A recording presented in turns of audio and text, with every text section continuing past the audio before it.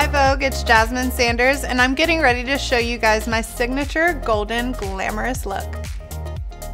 To achieve a really glamorous golden look, you have to make sure that your base is perfect first. It definitely starts with the foundation. So I like using a beauty blender because it helps really just pushing that product around, allowing you to not use too much.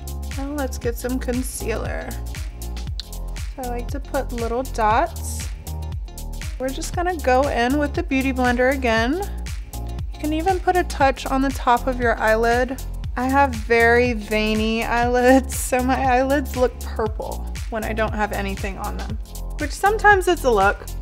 Take a translucent powder and just dust that underneath. And I like to use this soft little fluffy tiny brush, put a little bit of powder on it, wrap it up in a tissue and take it wherever you need to go. That way you don't have to bring your entire makeup kit with you and you do a quick touch up. So I did have the awesome opportunity to grow up with my mom being a makeup artist. I took as many tips and tricks as I could from my mom. I don't know where I would be without her.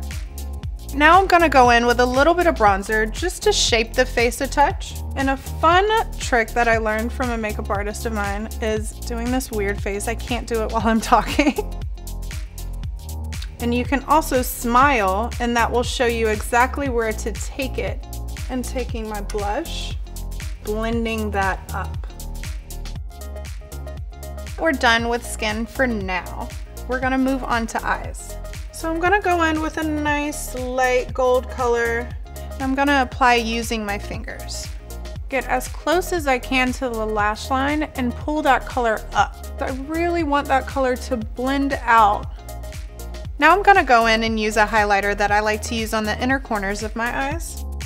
So a gold eyeshadow, just like highlights, can be very beautiful on anyone. You just have to make sure that you find the right color for you. So you may have to go for a fairer color or one that's a little bit deeper, but there is a gold that matches perfect for your skin tone. So I'm gonna go in with a white pencil right in my waterline to give you those baby doll eyes, if you can see the difference. A touch of mascara, gently wiggling, doing a light coat over those bottom lashes.